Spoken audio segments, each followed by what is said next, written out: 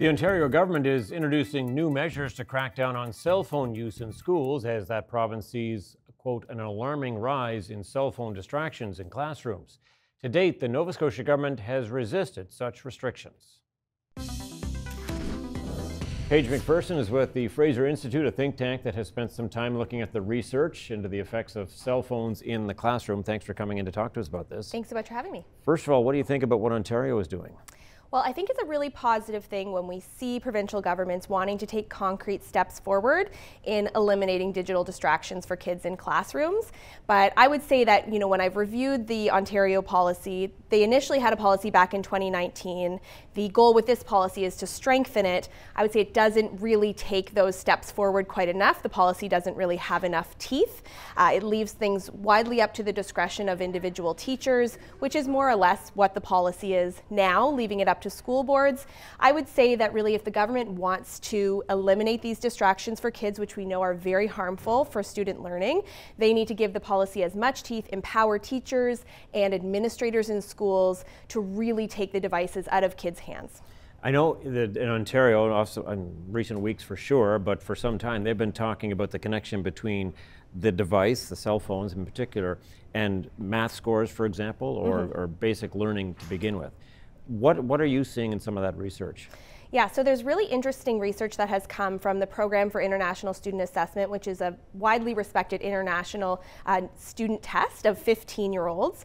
And Canada is one of the countries that participates. It's OECD countries. It's widely referred to as PISA. So the Insights report from the most recent round of PISA data, which is 2022 data, showed a really close connection between a decrease in math scores and actually having smartphones in classrooms. What's interesting from the research is that it is worse if a child has their own digital device or smartphone, but it doesn't necessarily have to be that. Just having the presence of a digital device in the classroom, so if the child sitting next to you, for example, has a smartphone, that can be just as distracting.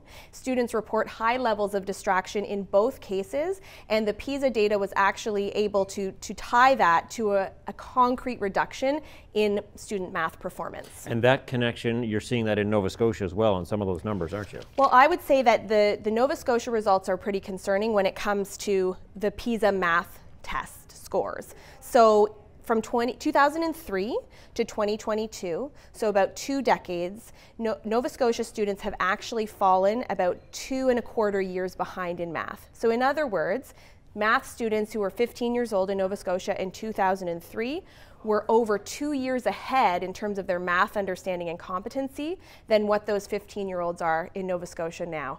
So having smartphones that are distracting, that we have this concrete evidence to show actually can lead to a reduction in math scores because it's so distracting, is doing Nova Scotia students no favors. But they're also teaching devices and learning devices as well. I mean, is it partly that they need to be incorporated differently into the learning model?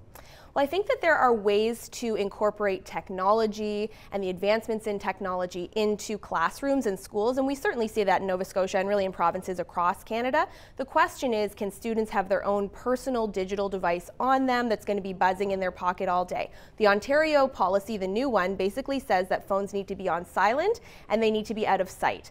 But there's good research, and there's a new book by Jonathan Haidt who highlights some of the research that was published in 2017 in the University of Chicago Press, showing that just having a smartphone on you, you don't have to be looking at it, it actually reduces your cognitive abilities. So in other words, it's going to have an impact on learning. So we need to make sure they're completely out of the picture, not just in your pocket on silent. So we talked about restricting use of them in Nova Scotia classrooms, maybe even banning them over the years, but it's never come to fruition. That's never happened.